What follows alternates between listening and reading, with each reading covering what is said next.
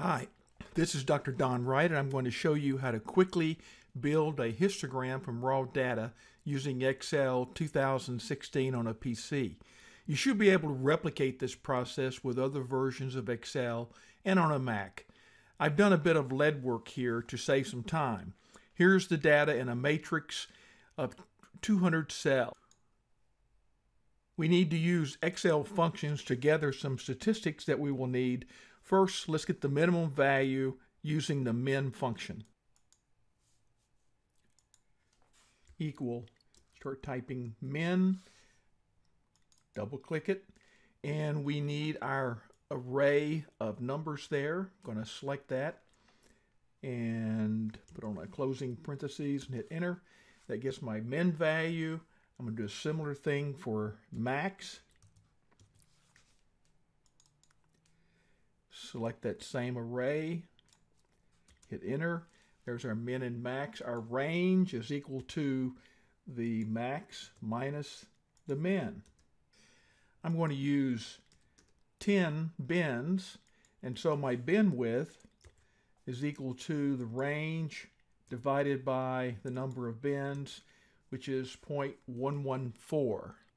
Now I want to round the bin width to get rid of any trailing decimals. So I'm going to hit round, select round, pick my value, and I'm going to leave it at 3 decimals and hit enter. I'm going to highlight that cell just to make sure that I don't pick the wrong one accidentally. All you need to construct the histogram besides your data are the upper bin limits. You may want to find the lower limits and the midpoint as well, depending upon what you want to show on your histogram. But here I'm just trying to show you the basic. The first upper limit is equal to the minimum value plus that bin width. The second upper limit is equal to that limit plus the bin width. And now I'm going to lock that in using the F4 key and hit enter. Now I can drag it down to get the upper limits on the remaining. Now we want to get our counts or our frequencies. And we're going to do that using the Excel frequency function. We select the cell adjacent to the right of the first upper limit, drag down so that we've got all the cells upper limits, and then we go one more just in case we have some data that's an outlier or something. Now we want to start typing, FRE, and frequency jumps up. We need our data array, which is over here. I'm going to select that, enter a comma. My bins array is that column. Now here, because it's an array function, we have to hit multiple keys. We cannot just hit enter. So we're going to hold down the control key, hold down the shift key, and hit enter. And we have our frequencies.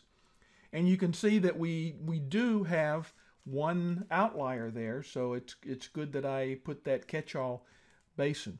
And the reason for that, even though you won't see it in here, but the max value is 5.870000. The reason it falls beyond that nominal 5.8700 upper limit, that in Excel, the upper limits are really part of the next bin. So 5.87000 really is in this 11th bin, just so you'll understand that. But those are the frequencies. Now we're going to create the histogram itself. I'm going to select that first range and hold the control key down. I'm showing you this in case your upper limits are not adjacent to your frequencies.